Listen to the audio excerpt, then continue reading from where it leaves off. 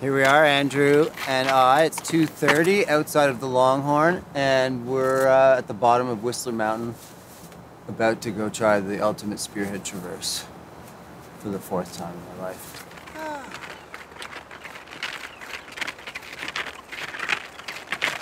Settle into a good rhythm. First time I did the Spearhead was in 2001. We took 3 days, and really, we didn't have the knowledge or the skill to climb anything. We just managed to get around it. But what I saw kind of tickled my fancy and showed me the untapped potential out there. I always wondered, what could I do out there? The Spearhead Traverse is unique because it's this horseshoe of mountains that connects Blackcomb Mountain and Whistler Mountain. Most people take the chairlift up to the Alpine, and then they ski tour around the horseshoe going through the low passes, and this can easily be done in a day. What I'd like to do is I want to start in the valley, and I want to climb all 20 summits along the Traverse in a single push. For me, the ultimate day of the Spearhead, it's never been done, but yet it's so possible. The glory moment when you're here, and then all of a sudden, oh yeah! I've tried this challenge 3 times before.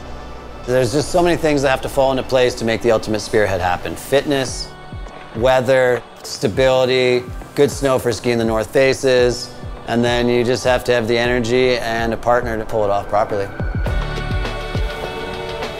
This time I brought Andrew McNab along because he's a great friend and he knows how to suffer.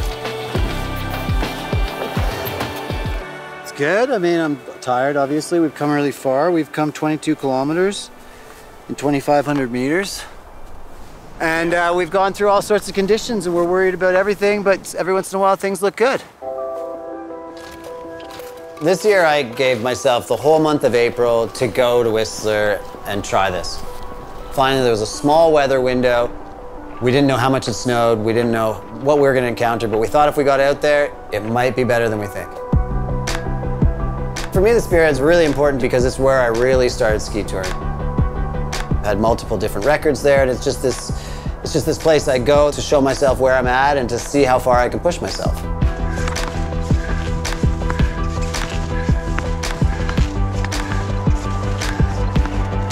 Just breathing and believing. I'm 46, and at some point I won't be able to do these challenges, but what I enjoy is pushing myself. So sure, I'm not gonna be as fast as I was years ago, but I can still kind of figure out what my potential is, even though it's not the potential I used to have. Got a bit of a whiteout happening. It did show this on the satellite imagery, and it showed that it went away also. And if we can kind of keep moving forward for like 3 hours through them, then they'll be gone. But said that before. Over the course of my ski mountaineering career, I've set lots of challenges. I climbed and skied 2 million feet in a year. I've climbed and skied 50,000 feet in a day. I've set all these challenges and I've accomplished them, yet the Spearhead is this one I keep going back to because I've yet to unlock it and make it really happen. Oh my God. That was epic. Look at that thing. Huge. Never skied it. That's so fun. Yeah, it's been an exceptional day, but there's been lots of challenges. It hasn't been smooth as it could have been, or we dreamed that it would be. We saw some avalanches triggered off some slopes that were near where we wanted to go up. So we had to change plans and come way down the valley. At that point, under Fitzsimmons, it was obvious that we weren't going to have the ultimate Spearhead day, but yet we were lined up for more summits than we'd ever done, so the goal became to see how many more summits we could do. Just hanging out, pretty exhausted, but we've done a pretty neat day. Andrew's wondering why, as he hikes up there.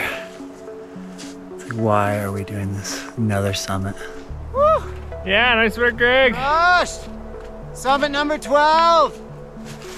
What are we at here? 5,000 meters, 42 kilometers, and it's 6:30.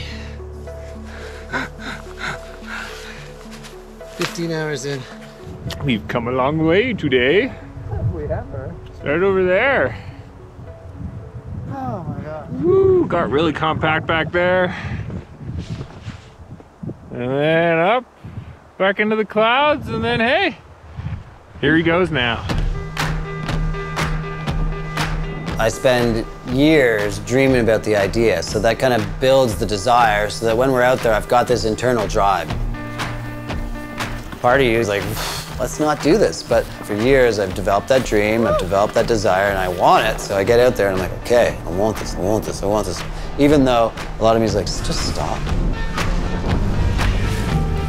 I still want to just keep pushing and just maybe realizing it and getting as close to that ultimate day as we could. Lots of deep digging today. My inner coach was barking at me, yelling at me, calling me names. At the end of the day, we didn't do this 20 summits, but we climbed and summited 15 summits, which I've never done. It was 19 hours of activity, 60 kilometers of travel, and 5,600 meters of up and down. It was a fantastic day. It wasn't the ultimate dream, but it was pretty close. Pretty excited about it regardless. It was a really hard day from the get-go, but we kept persevering.